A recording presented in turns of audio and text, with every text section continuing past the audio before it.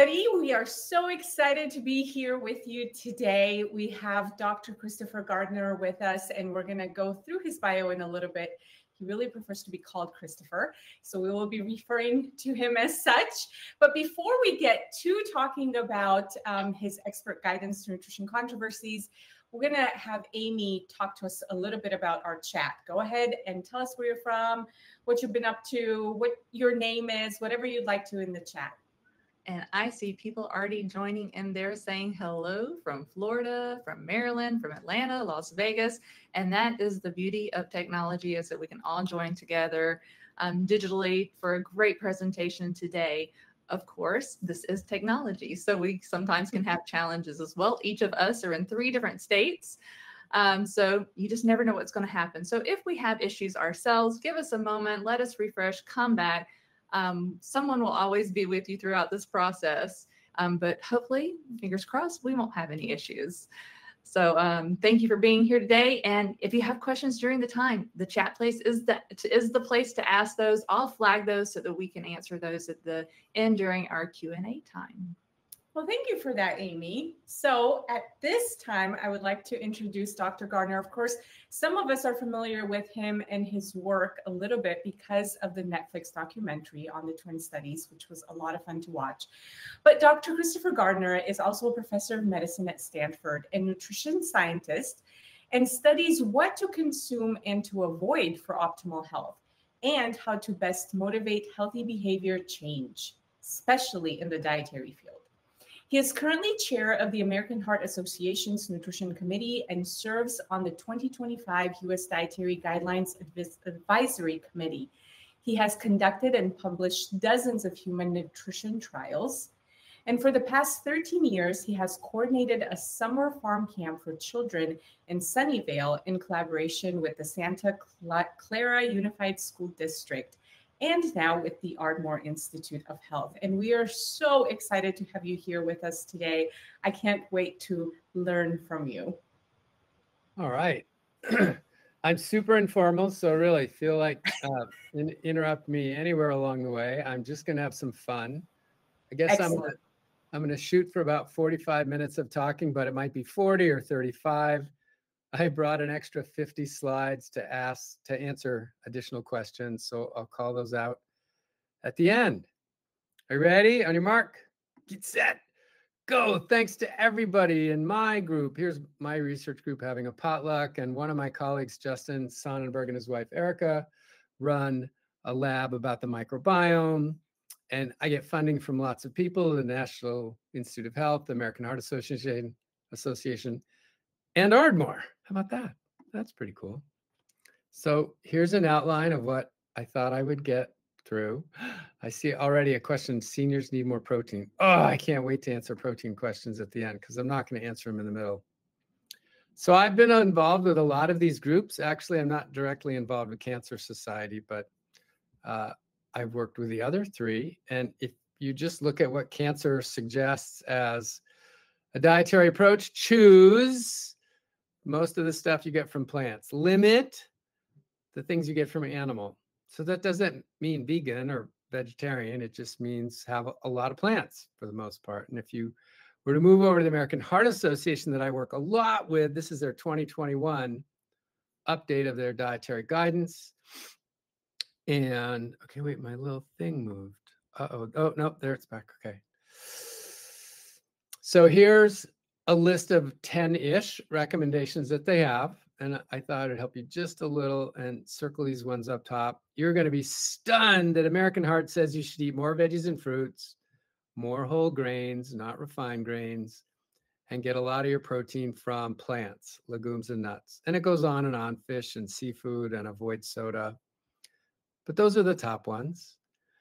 And I wanted to point out that in my field of nutrition over the last 30 years, there's been a shift. At first, we were all trying to figure out what nutrients were the ones to avoid for bad health and to include for good health.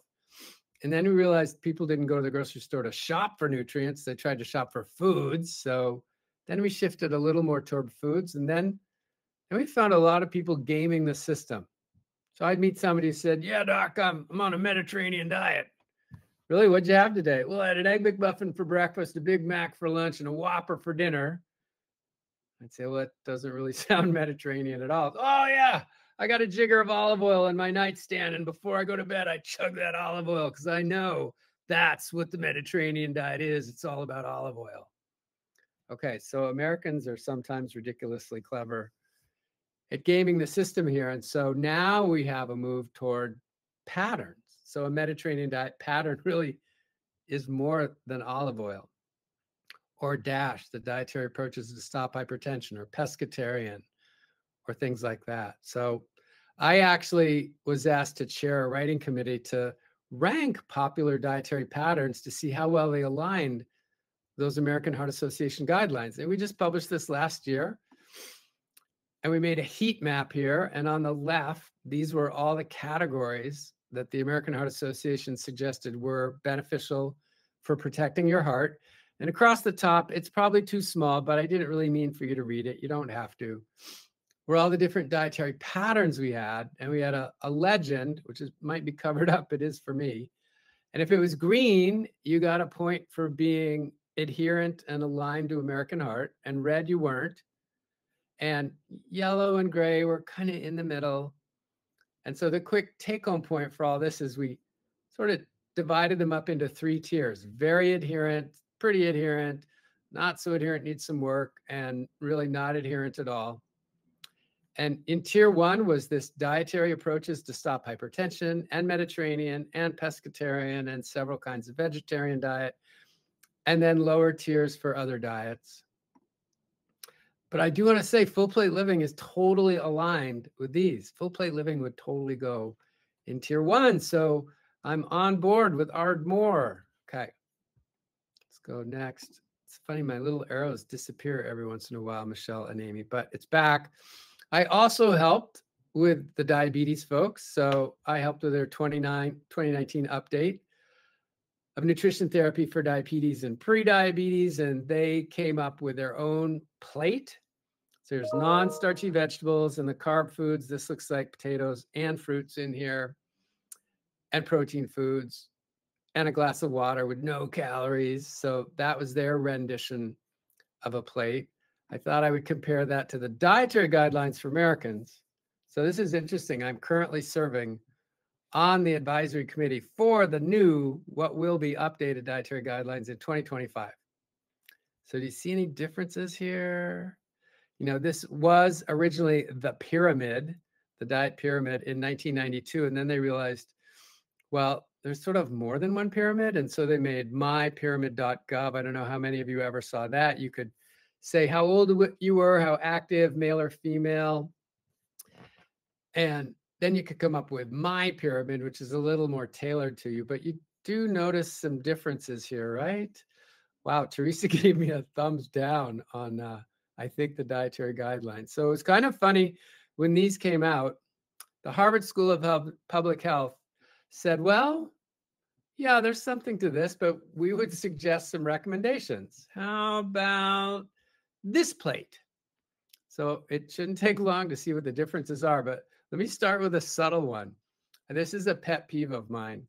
I always say vegetables first and fruits second, veggies and fruits. And it doesn't really matter. It's the same thing. But why do you think they flipped them? Look, over here, it's fruits and veggies. I don't know if you read an order. Is there an order? And over here, it's veggies and fruits. So I actually like that little tweak right there. I personally find that gratifying. Okay. And then for grains, they said whole grains. Yeah, if you read the MyPlate guidelines, it says at least half your grains should be whole grains, but Harvard puts it right out there. They should be whole grains. And proteins here, it should be healthy proteins. And for a lot of people, they don't think of beans and legumes. And wow, those are some very high fiber, very Ardmore consistent sources of protein. So that's very consistent with American Heart. So some little tweaks in the middle here, but the funniest one is the dairy versus the water. And that Harvard wants you to pour oil on things so you can get a more Mediterranean diet. So there's some differences there, right? And there's Ardmore. It's got 3/4 of the plate is these plants. And then you can have some meat in there. It's not vegan or vegetarian. The point is improve your nutrition by adding fiber-rich foods. It's It's a simple message. It's great. And it's really consistent with a lot of these other patterns. So really like that. Happy to be here talking to all you folks who must be Ardmore fans. I guess that's how you're here. So let's move on from sort of agreement among national health organizations. I'm going to bring that up in the beginning because I participate in social media. And it seems like from social media and even traditional media, it often seems like none of the nutrition scientists agree. And what's staggering to me is when I work with American Heart or Dietary Guidelines or Diabetes or other ones that I'm part of, if you get us all in the same room together and we're all looking at the same research papers, we pretty much agree on everything. I really think that the social influencers are making too much of a case of controversy and discrepancy just to get everybody riled up. I guess maybe that's more fun than it's boring to say, yeah, have fiber and have vegetables, but you know, being contentious is disruptive. It's not helpful. Okay, so here's one of the ways I think of a foundational diet, right? So across all those patterns that we looked at in American Heart, even the ones that we didn't like, even the ones that weren't top-notch in our scoring system, all of them said more vegetables, more whole foods, less added sugars, less refined grains, and less processed foods. All of them in that whole set. And you know what? Americans aren't good at any of those. It's not like, duh, those are the best ones, and we already do that. No, let me go back a quick slide. Americans are not good at any of these. As a whole, not you, I know that as part of this group that you do better than that. But Americans, don't you know some neighbors out there? Okay, so your friends, neighbors, talk to them. After that initial core, where honestly we get every kind of vegetable, every kind of national recommendation or popular diet recommendation I can think of adheres to these. I think there's really quite a bit of agreement around this next line. Everyone has detractors, right? I'm sure you've heard of the guy who thinks beans will kill you because of the lectins in them. And that people with problems controlling their blood glucose are worried about the sugars in fruits. And the low-fat zealots are worried that fats have nuts. And the vegans and the vegetarians are worried about the eggs and all their cholesterol. And the vegetarians really don't like it when you eat something with a face. So there's all those reasons for that. But really, honestly, the lectins, if you cook the beans, you don't really have many problems with the lectins. And beans are a powerhouse of fiber and protein and nutrients. So by missing out on the lectins, you'd be missing out on so much more. That's ridiculous. Yes, fruits have sugars, but when it's embedded in the food matrix, the release of the sugars into your blood is much slower than if it's an added sugar. Wow, fruits are a great source of energy and nutrients. Nuts, oh my gosh, fats in nuts. Nuts have protein, nuts have good unsaturated fat for the most part. American Heart Association loves unsaturated fat. That's great. Eggs, oh my God. I'm going to go off on a little egg rant a little bit later, but I'm not going to go down the rabbit hole of cholesterol metabolism.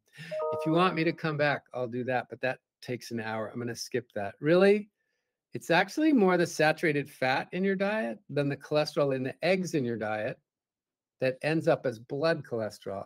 It might sound like a little bit of a disconnect, but if you ever want to know, or after my talk, I'll explain why saturated fat in your diet's worse for blood cholesterol than cholesterol itself in eggs. And fish, that's where they have, you know, the omega-3s. We got to avoid overfishing, so we are crippling some of the world's resources of fish. But if you did fish right in moderation, it would be good. And then go to another outer rim here. Right? So grains and poultry, I definitely hear more people arguing about those, but what if I stepped this up and I said, not just grains, but whole intact grains? Because I think the issue here is the donuts and cookies and refined bread and flour. We're not keen on those, but steel cut oats, brown rice. I make a kick butt wheat berry salad, a barley soup. Those are all powerfully nutritious. And for poultry, are we talking Kentucky Fried Chicken? Raised in a concentrated animal feeding operation and stuffed with antibiotics, that's way different than animals that are raised more in their own domain, the way they were evolved. And then maybe finally, I do think the most contentious is both dairy and red meat. We do know that 75% of the world is lactose intolerant. So you don't need dairy.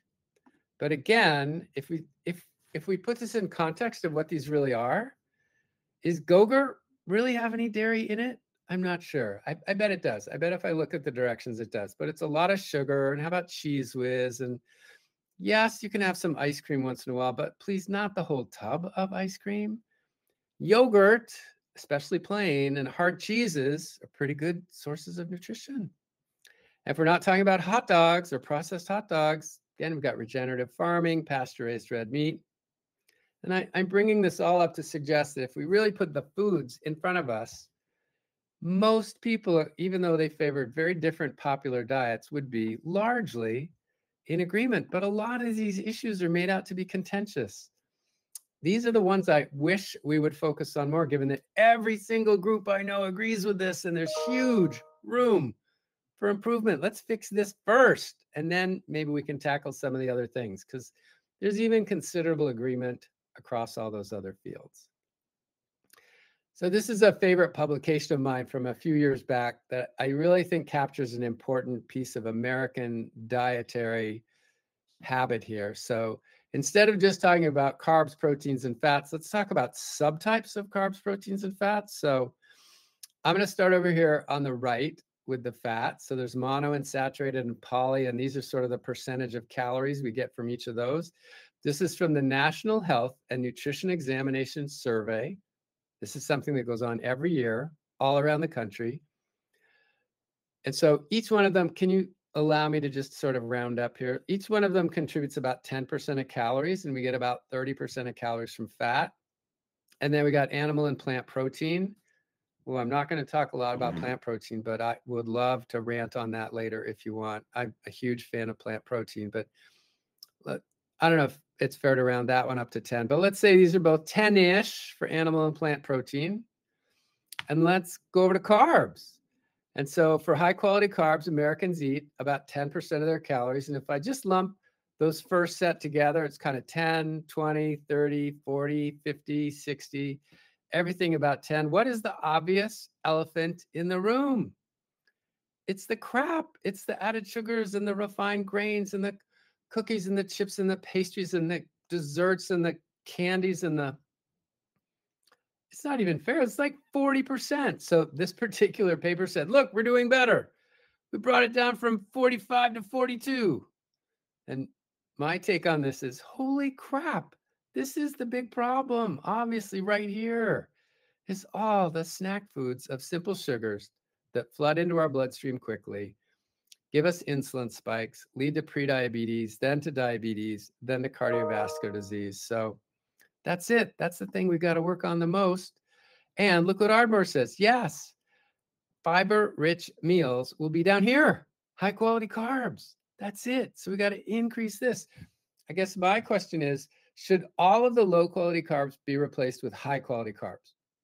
That would be kind of a low fat diet and a high carb diet. Or should it be keto or paleo, where you take all the low quality carbs and make them fat, saturated and mono and polyunsaturated fat?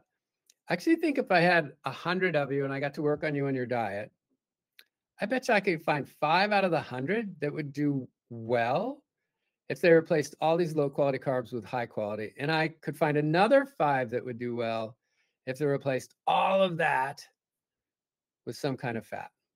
But that would leave 90% of you. And so what I really think the solution here is replace some of these added sugars and refined grains with good quality carbohydrates, and replace some of them with nuts, fatty fish, avocados. And I think for most people, a balance of getting rid of these and adding carbs and fats back would be best. Again, I don't have time to show you, but people's protein doesn't change much. Almost everybody's diet in America, other than vegans and vegetarians, which are a little lower, are about 18% protein, and it hardly varies at all. So I think when you do cut back on these, it'll be mostly carbs and fats that you replace it with. Maybe you can ask me more later. So here's how I approach it when somebody is saying something controversial out there and I'm frustrated and I say, oh, show me the evidence. Oh, wow, you found a research paper that said yes, and you found a research paper that said no. And I say, well, try looking for a little more context, because I think when you get enough context in this, things don't really break out into good and evil. It's a false dichotomy. It really depends on the context. And I hope with what or instead of what would help you. In fact, I'm working on a book right now. I'm talking to my editor tomorrow about how to build out this with what instead of what concept. So tell me if you like this. Give me helpful feedback for my book. Let's talk about eggs, and let's talk about them with cheese. Okay, that's different than just eggs. That's cheesy eggs. I think some people like cheesy eggs better than plain eggs. And how about cheesy eggs that are scrambled with bacon and sausage? Isn't that kind of an iconic American breakfast? Boy, that's got a lot of saturated fat in it. How about a veggie omelet? Ah, look at all the veggies in there. Okay, this is an egg. Yeah, and it's got fruit on the same plate. Oh my gosh, I'm kind of loving this option here. So those are with what? With eggs, with bacon and sausage, with veggies and fruit. Or instead of what? How about instead of eggs for breakfast, you have steel-cut oats with nuts, blueberries, kiwi. Ah, boy, any health professional that I know would encourage you to enjoy this. And how about this? If the context is instead of Pop-Tarts, isn't just about anything better than a Pop-Tart? Oh my God. I just saw a Netflix movie called Frosting last night, which is sort of a mockery of the evolution of Pop-Tarts. It was pretty funny. I don't know if I'm going to recommend it or not. But for the sake of my discussion today, this is a horrible question. Are eggs good or bad? I've been teaching human nutrition to Stanford students for almost 25 years. I get this kind of question all the time. And my answer is always, it depends. You have got to give me more context. So with what and instead of what or compared to what? So let's say compared to Pop-Tarts. I actually think all of these are better than Pop-Tarts, even the cheesy eggs with the bacon and sausage. This is just sugar and refined grain, which I already pointed out is America's biggest problem. But what if we were just saying eggs with bacon and sausage or with cheese or with veggies? I would totally pick the veggies. That would be the better one. So this is, oh, got more fiber. There's no fiber in there. There's no fiber in there. There's a lot of fiber in there, and the fruit has some fiber, right? Okay, well, how about, completely instead of the eggs at all, we just have this whole food plant-based oatmeal, steel-cut oats. All right, so pretend that you were somebody who had listened to me and you said, Christopher, man, I heard that talk you gave to Ardmore and I totally bought that whole thing. I went home and I had steel-cut oats every day, Monday through Saturday, and it's Sunday now. I'm trying to figure out if I should have them again or if I should try something different. Okay, you really should have something different. You need more variety in life than having steel-cut oats every single day for breakfast. That's ridiculous. So let's pretend I sent that person home and they came back a week later and said, oh, thank God you cleared that up for me. Okay, so Monday, Tuesday, Wednesday, I had the steel-cut oats, and Thursday, Friday, Saturday, I had the veggie omelet, but I still don't know what to have, Doc, for Sunday. What should I do there? Okay, you may not believe this. You could even have the god dang Pop-Tarts on Sunday. Seriously. So think about it. If you ate this well 6 days a week, look at all that fiber. You're eating really highly nutritious foods. You can have fun every once in a while. Isn't there a birthday party every once in a while or a celebration? You don't have to be perfect, but America is far from perfect. America eats more like Pop-Tarts 6 days a week, and once a month has steel-cut oats, and once a month has these. So, what if you have a childhood memory of one of your parents making Pop-Tarts for you before you went out for a hike, and somehow that emotionally is very soothing and calming for you? Yeah, there's more to food than just nutrition, right? And it's sitting down with family, and maybe somebody doesn't cook in the house, but they're really proud that they made you Pop-Tarts, or maybe as a kid you toasted a Pop-Tart and you were so excited that you made your own food. Okay, but not all the time, just every once in a while. So are eggs evil? Are they good? Are they better? Are they worse? I really need the context. And I hope if you think about that with what instead of what, you can answer a bunch of your own questions when you think, oh yeah, in that context, I was thinking my friend was eating horribly, or I made a good or bad choice. But you're right, there's a better choice or there's a worse choice, and context really matters. I'll tell you how the American Heart Association has moved forward to this. So they don't even have anymore a specific number of milligrams of dietary cholesterol to look for. So this is a 2020 review, and they said, you know, a recommendation that gives a specific cholesterol target, that's really hard for even clinicians to do and consumers to implement. So their new guidance is focused on a dietary pattern. And the dietary patterns are DASH or Mediterranean or pescatarian or vegetarian. That's more likely to improve diet quality and promote cardiovascular health. And it will be low in cholesterol because you followed the whole dietary pattern advice. Okay, so here we go. I'm going to go on unapologetic deliciousness now, because after many, many years of teaching nutrition and really loving metabolism, I am a geek. I really love the whole metabolism thing. But at the end of the day, I kind of forgot how important it is for food to taste good. So if you're trying to get somebody to switch, you can't say, I used to do a lot of studies that would lower cholesterol. And I'm making fun of myself. I really didn't do this exactly, but I'd be done with my study and I'd say, oh, this is fantastic. I lowered your cholesterol with cardboard. I want you to go out there and eat cardboard. And I'm sorry, cardboard doesn't taste very good. And I can just kind of remember my face scrunching up apologetically. And I started hanging out with some chefs. And they said, why are you apologizing? We're chefs. We make everything taste delicious. We can make plant food taste delicious. So they have got me on this unapologetic deliciousness rant here. About 11, 12 years ago, the School of Public Health at Harvard and the Culinary Institute of America started the Menus of Change. And they have an annual meeting. And their vision was that, well, they're chefs, so they wanted to make delicious food. But they said, you know, we can make it nutritious and healthy and environmentally stable, sustainable, and be socially responsible and ethical at the same time. I love that. Okay, I'm going to end on that note eventually. Don't you want to have this? Greg Drescher is the one who came up with this idea for unapologetic deliciousness.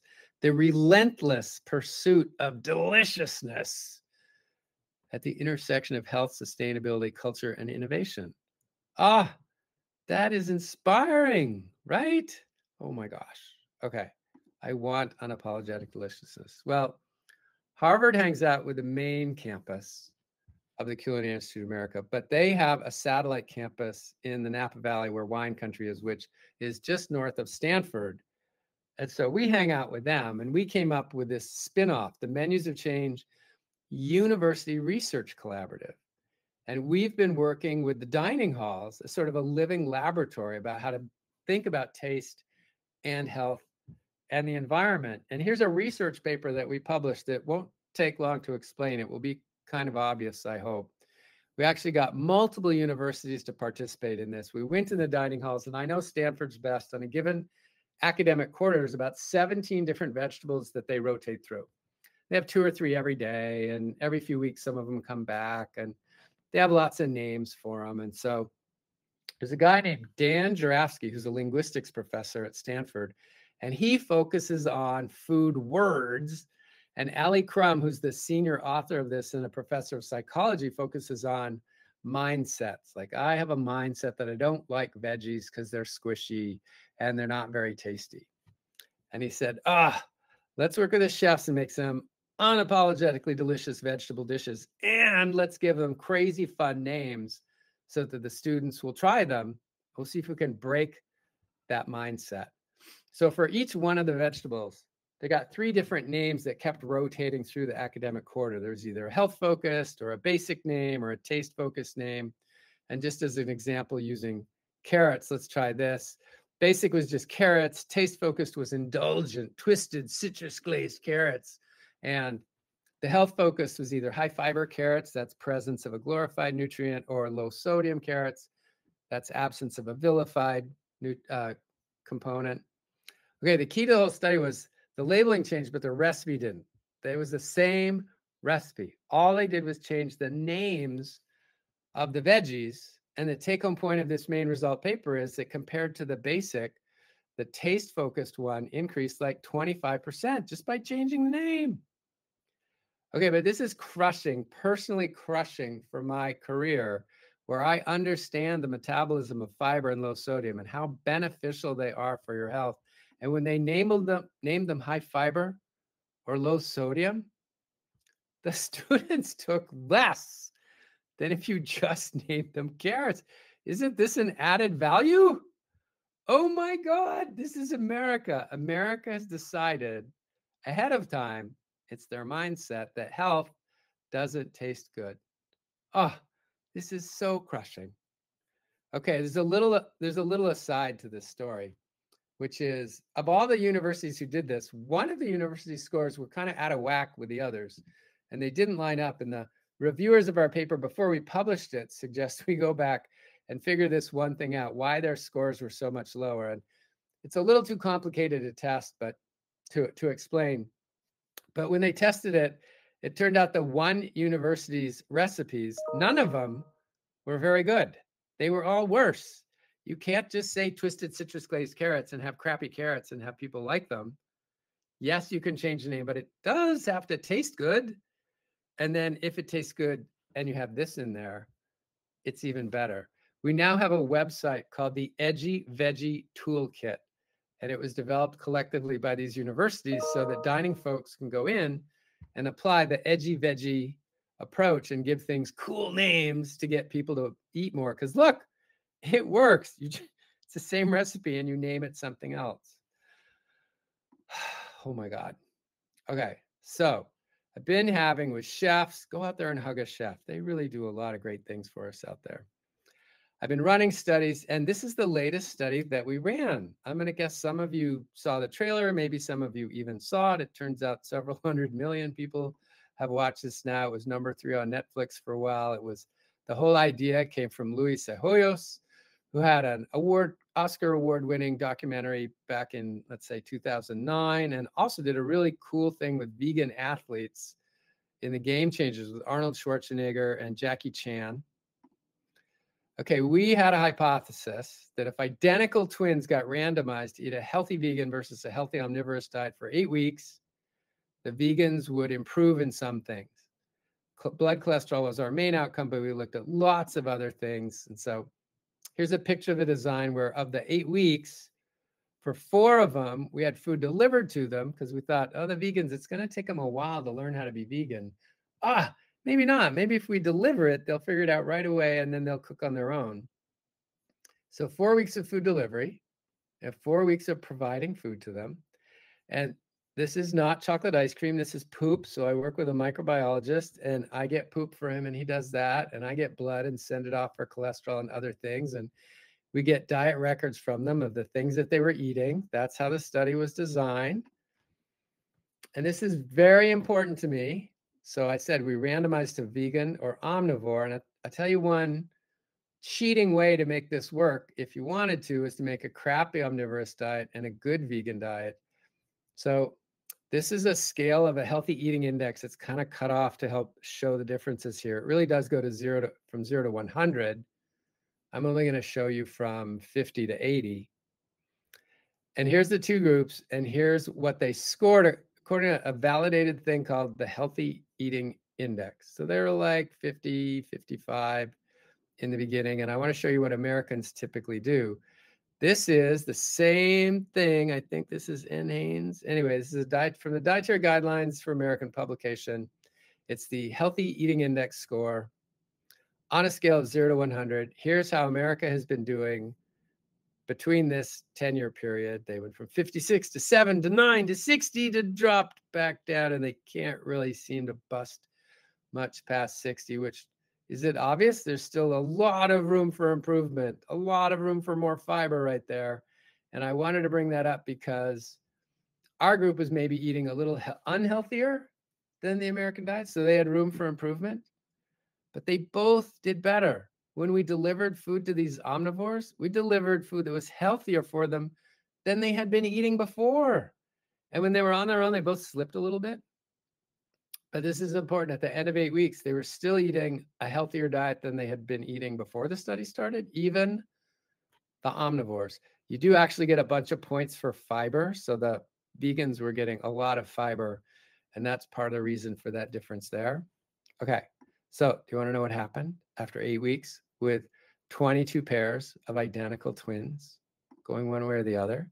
Well, the main outcome for the study was listed as LDL cholesterol, and it went down in the vegans, and it kind of stayed the same for the omnivores. And according to Scientific Geekiness, this is a probability less than 5%, basically 2%, which means it qualifies as being statistically significant. And then we looked at a lot of other things.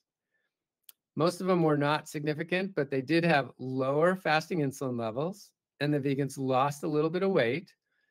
And not on this particular chart are a couple other things that are in other research papers generated from the study. They had telomere length was longer in the vegans. That's sort of a sign of biological age. That means the vegans were technically a little younger than their identical twins at the end of the 8 weeks. We have a biological clock that we looked at epigenetically that made it look like the vegans were a little younger than their omnivore identical twins. And we saw some microbiome changes that were positive, and those are being written up. Good changes in the microbiome, the bugs that are in your colon, and the metabolites, the things that the microbiome releases into your bloodstream. Those are all underway. So the only thing that was worse for the vegans was B12. From a dietary perspective, they weren't getting enough B12. You'd have to get that from somewhere else because B12 comes primarily from animal sources. So at the end of the day, we published this in a very high-end journal, the Journal of the American Medical Association. We got rave public coverage of this. And we concluded that a healthy vegan diet led to improved cardiometabolic outcomes compared to a healthy omnivorous diet. That's important to me. Not crap, but a healthy comparison diet. I want to give a shout out to all the amazing people whose names are above, but these are their fabulous faces. Everybody analyzing data, collecting poop, collecting blood, etc. And we had been filmed this whole time that we were doing the study, and the director was off filming a bunch of other stuff. I didn't even know all the other stuff that he was filming. And I knew there was a contract with Netflix to release this on January 1st, but I almost forgot about it because I was so caught up in our study and the that we were giving. So I was away on vacation. And a couple days after January 1st, my wife said, quick, come out here and look at this. You're on TV. Oh my God, how cool. And we were third on Netflix. Okay, that was really quite a surprise. We really didn't expect that. So that was a very interesting experience to have me make fun of the standard American diet and work with, here's a bunch of the twins. This is only 10 pairs. Aren't they adorable? They were so fun to work with. Oh my God, they finish each other's sentences. They usually dress alike. Can you tell for this particular picture? They had all the vegans dressed in green and all the carnivores dressed in red, because honestly, when they would come up to us, we could not tell who was who because they were identical, right? We didn't know what to call them. But Louis, the director, had gone out and he got the Sonnenbergs to do their microbiome thing, but he also got a high-end chef in New York, Senator Cory Booker, Mayor Eric Adams, a chicken farmer, a beef rancher, a woman who lives next to a concentrated animal feeding operation, a lawyer, a public health person, a nutrition professional. The NRDC it was amazing. All the things that he put in this documentary. And I'm sure that's why it did so well. He actually offered a number of different perspectives. My email inbox was filled for months. In fact, I still get emails to this day, months and months later, mostly thanking me for the Netflix thing, but not often, occasionally criticizing me. But this is my favorite email, or actually this is an email. This is a social media thing. This is on Twitter. And this is a Harvard professor who wrote, "The Twin Experiment on Netflix is probably one of the best pieces of sci-com I have seen to date. Most people have no idea that they are watching science communication at work." And that's why she thought it was so good. And this was part of what I call a tutorial, where it's the first line of many things. And so she actually wrote a bunch of stuff. So if you really dug into it, what you ended up finding out was she was one of the investigators responsible for getting the Moderna COVID vaccine approved and out to the public. And this little write-up here sort of expresses her frustration that, wow, they got that COVID vaccine out so fast, and yet a bunch of people wouldn't take it. They were afraid of it. They thought there were things in it. They thought it was killing people. And so her idea was, we really need to make science communication more accessible to people and even just plain entertaining. So I was really proud of getting this email about the study that got featured in Netflix, which kind of dumbed it down and actually got a couple of things wrong about the study. But as a whole, hundreds of millions of people saw it, and it was science.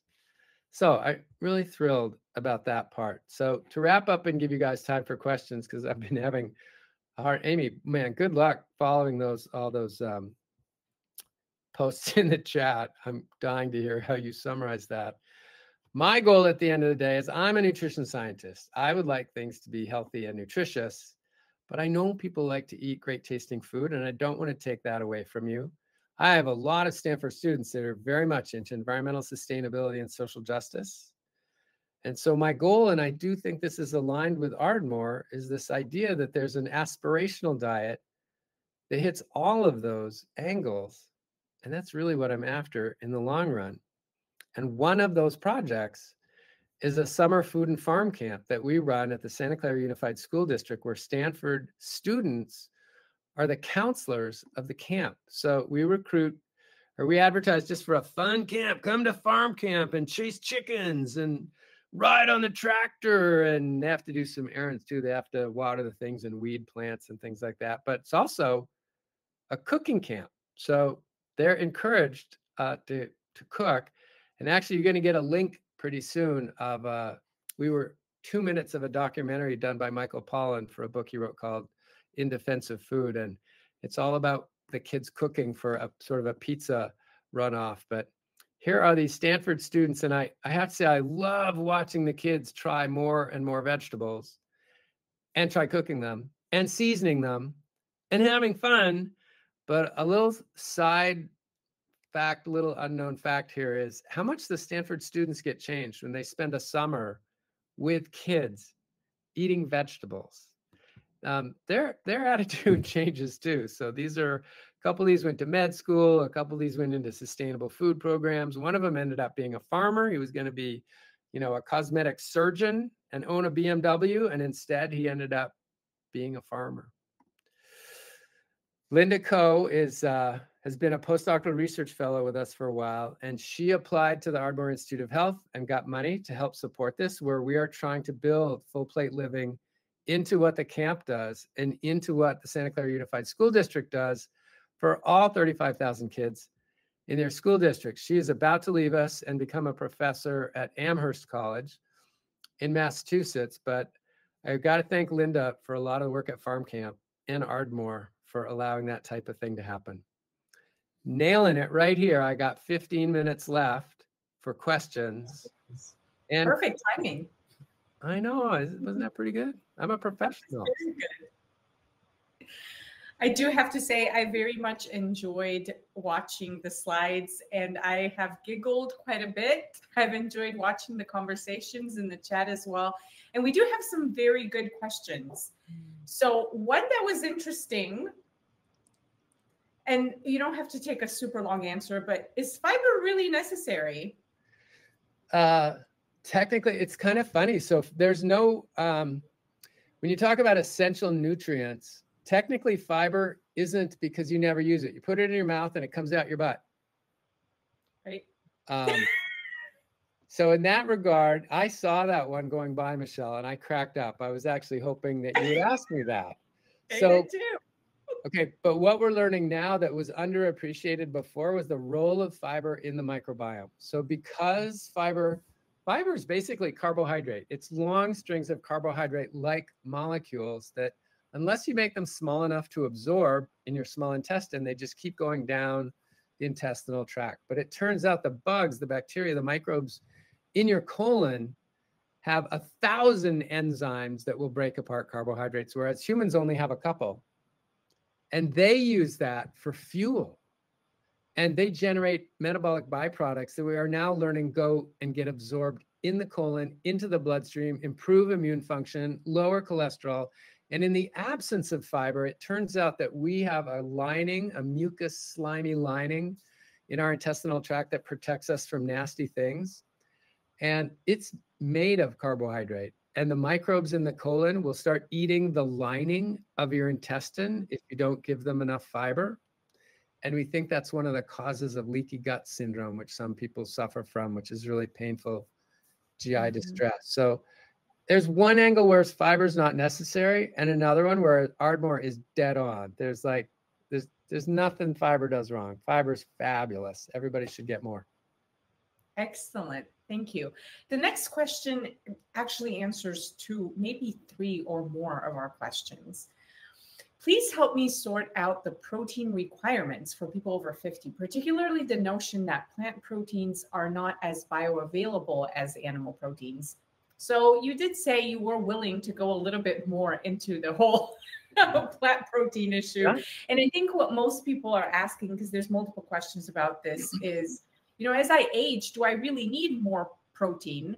And does plant protein still count? Am I getting enough if I'm eating plant protein? Yeah. So as we age, sometimes our ability to absorb nutrients goes down.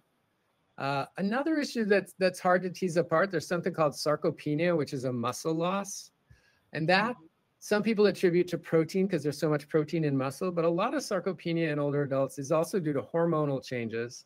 It's also due to loneliness and dentition issues. So they're not as hungry, they're not eating as much. If you look at the dietary guidelines for the protein requirements and recommendations, they do not change after 18 years old. There are groups who say, oh my God, the recommended daily allowance for most adults is 0.8 grams per kilogram per day. And I know I should translate that to pounds. I think that's actually 0.36 grams per pound. There's a lot of folks who say that should go up by 15 or 20% at least for older adults. I don't really see anything wrong with that. Part of my point here will be that what most Americans don't appreciate is that most Americans get way more protein than that anyway. They already get the level that an athlete should get. There's protein in everything. And part of the answer to that is plants have more protein than people think. So yes, to answer the second question, if you just Google Gardner protein rant Stanford. Amy will get that for us. She'll link it. Oh yeah, Amy told me to get this. So look for Zoe, add Zoe to that. I've had 1.4 million views of my protein rant. And it's plants are a little low in lysine if it's a grain and a little low in methionine if it's a bean, but they're not missing any of the amino acids. They have all 20. When you hear that ad that says quinoa, the only plant with all 9 essential amino acids, that's bullticky. They all have all friggin' 20 amino acids and all friggin' 9 essential amino acids. I have graphs. I can show it. It's like publicly available data. It's a myth. If you only ate plants, if you only ate rice all day, that was the only thing you had. If you only had beans all day, it would be a little tough to get all the protein you needed. But if you had reasonable variety in your diet, it's easy as an omnivore, as a vegetarian. It's pretty easy as a vegan. You'd have to work a little harder. If you're an older vegan, yeah, part of it is you'd have to be hungry. You'd have to work out enough to keep your muscle strength up. You have to work out enough and be physically active to get enough of a hunger and an appetite and a need to keep those muscles taut and strong. So part of it is becoming more sedentary, becoming more lonely. So, and what's older? I assume, Michelle, older means older than me because I'm 65 now. Yes, so probably definitely. That's the cutoff. I have been plant-based for 41 years, so I really haven't had any chicken or fish. And for 15 years, haven't had any eggs or cheese or red meat. And I am showing no signs of falling over yet. I lead a pretty active lifestyle, but that's part of it. Part of it is keeping up that active lifestyle and enjoying the food that you're eating. And a lot of that culturally means there's a lot of cultures that thrive on beans. Beans are a staple. So that's the best plant-based.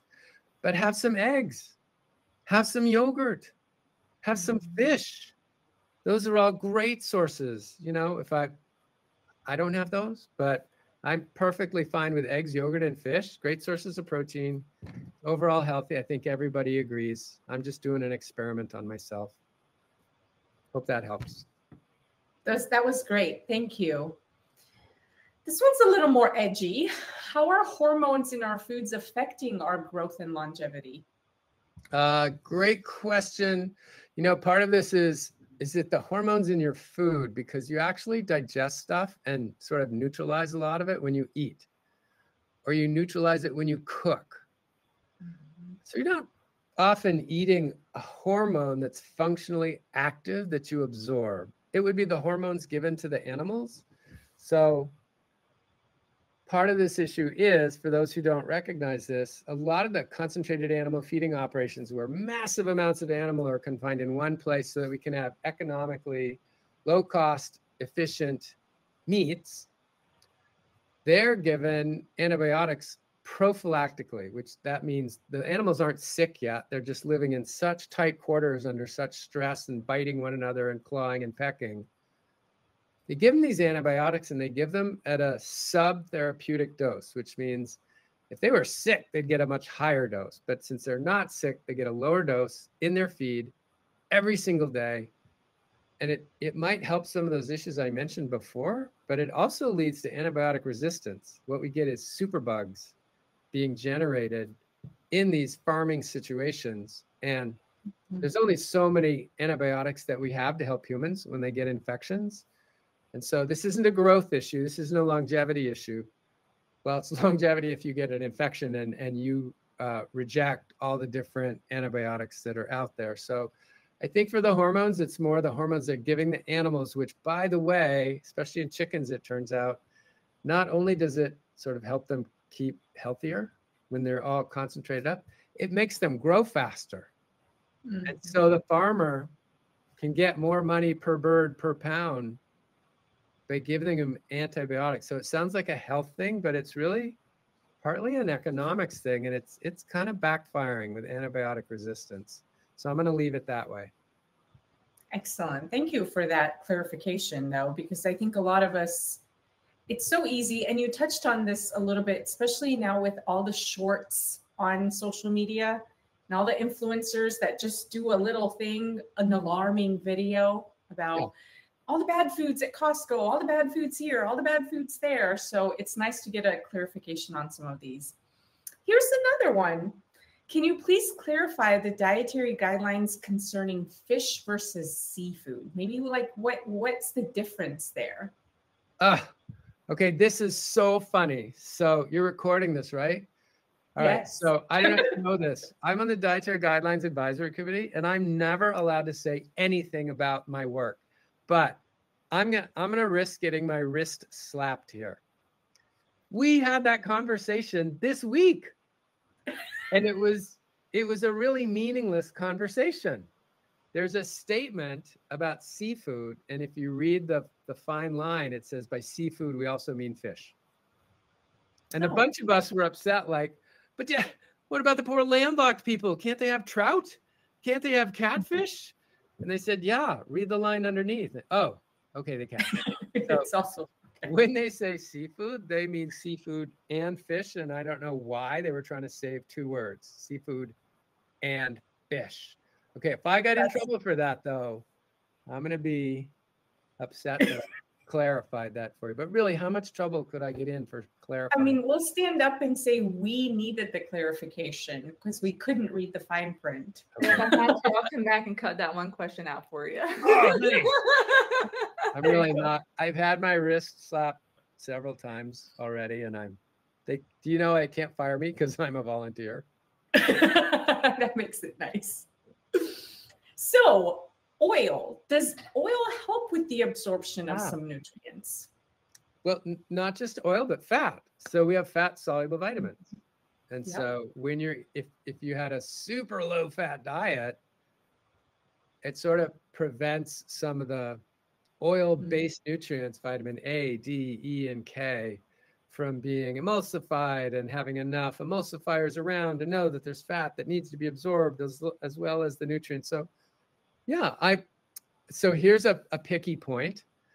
I went by too fast to show this, but in our American Heart Association paper about patterns, we actually dinged low-fat vegan, and we gave high-fat vegan a higher mark. And that's partly because of those vitamins. So if you have a super duper, there's some very prominent cardiologists in the world, Dean Ornish, Caldwell Esselstyn, Michael Grieger likes this, Neil Bernard, there's a guy in Santa Rosa, sorry, I'm blocking on your name. They help a lot of people, but they're very strict low-fat vegans. And I have found, and the American Heart agrees, that having some avocados and nuts and seeds and olive oil on your salad dressing actually helps lower blood triglycerides and keeps your diet from being too high in carbs. So I'm a high-fat, plant-based vegan kind of person, partly for those nutrients, but also partly because of the balance between carbs and fats in the diet. That makes sense. So what would you quantify as low versus high fat? Just the range. Doesn't have to be precise. Yeah, no. So the names that I just gave have for a long time proposed a 10% fat diet. Gotcha. So picture that 20% they probably wouldn't consider low. 30% was a fat guideline for a long time in the US until they saw that people on a Mediterranean diet, which was more like 35 or 40% fat, was helpful for addressing diabetes or prediabetes, partly because protein stays pretty similar, and whatever isn't fat is carb.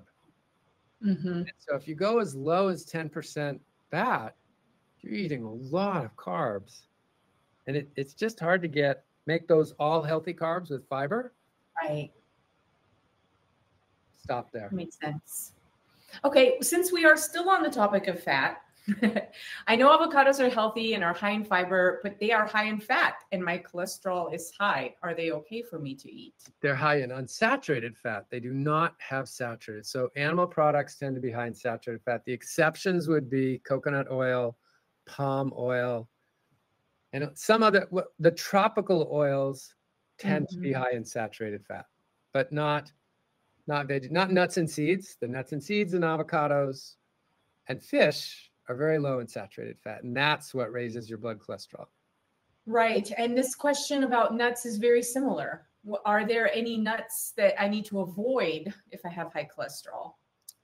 I mean, to be honest, macadamia nuts are a little higher, but I have to show you what I have on my desk here. I actually have chocolate-covered macadamia nuts. So that's my vice. You just don't eat the whole can, right? In one sitting every day. A can a day. A can a day is all they ask. Isn't that an old almond thing? Anyway, so yeah, so putting that back up. So most of them are unsaturated. The nuts are unsaturated. And what I would actually prefer is the different, like if I put up a chart of all the protein and fiber and fat in almonds, cashews, peanuts, which technically are a legume. What else have I've got pecans back there. I've got another kind. They're all slightly different, but not different enough to make a real important substantive health change. So what do I prefer? Oh my God. So I put pecans in my kick butt wheat berry salad, and I have walnuts pretty much every day in my steel cut oats or whatever muesli I'm having. And I put cashews on my Mediterranean salad when I make that. And I could put the other nuts, but I really like those specific tastes on those dishes.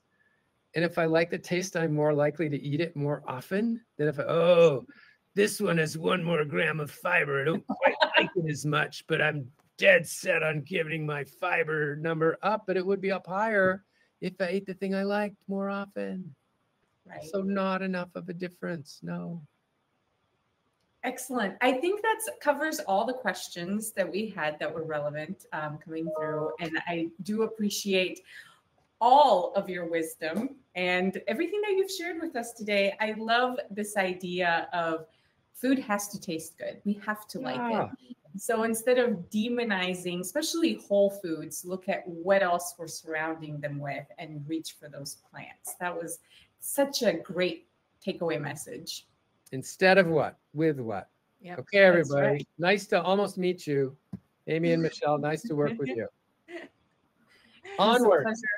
Yes. Amy, do you have any other thoughts? No, just thank you so much for coming on today.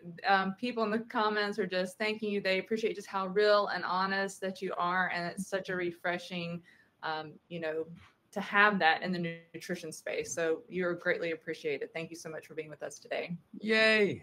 Eat well, be well. Yes, indeed. Bye now. Bye. Bye, everybody.